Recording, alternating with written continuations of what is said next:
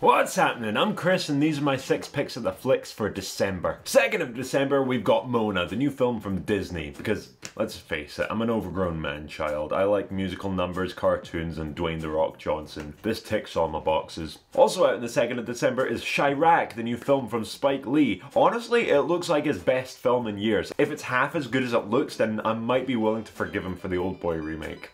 Might be. And on the 15th of December is Rouge One. I mean, let's be real here. This whole getting a new Star Wars film once a year, every year from now until the end of time deal is probably gonna get old very quickly.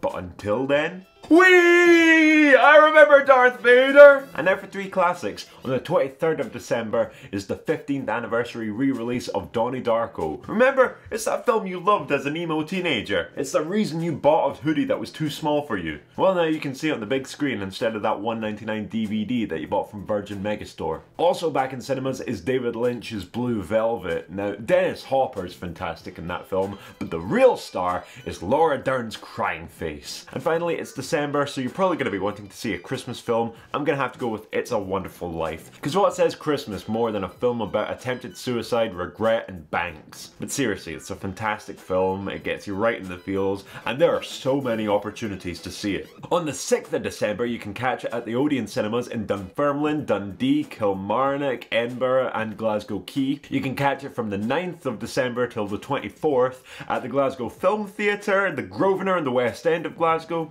the Edinburgh Film House from the 16th till the 24th, and the Edinburgh Cameo on the 18th and the 24th. And if you can't make it to any of those, just pop your address down there. I've got the DVD, I'll lend it to you.